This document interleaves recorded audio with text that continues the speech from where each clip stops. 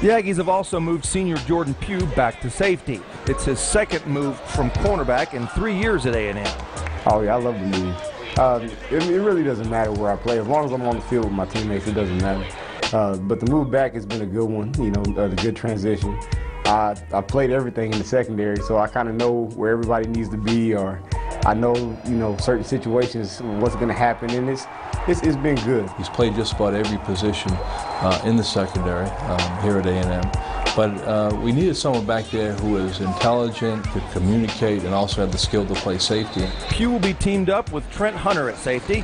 Hunter earned first-team freshman All-American honors by the College Football News after finishing third on the team with 65 tackles last season. Trent, he came out of nowhere last year. We didn't even expect it last year. Trent's a great player. You know, he's young, of course, but Trent's going to be I think one of the best that come through here. You know, he has a good attitude, he works hard, and it's fun to play with him. They're two very smart guys, and I like smart football players, and they're two very smart guys back there that can communicate. A lot of guys don't like to communicate. They want to take care of their job, but they're not willing to help other guys do their jobs, and they just worried about their little world. And both those guys think globally. They think about winning the game no matter what it takes. And if they need to tell somebody to do something, they have no problem doing that. Yeah, me and Trent, we're always competing. You know, if it's tackles, interceptions, whoever talks the most to the offense, me and Trent are always going at it.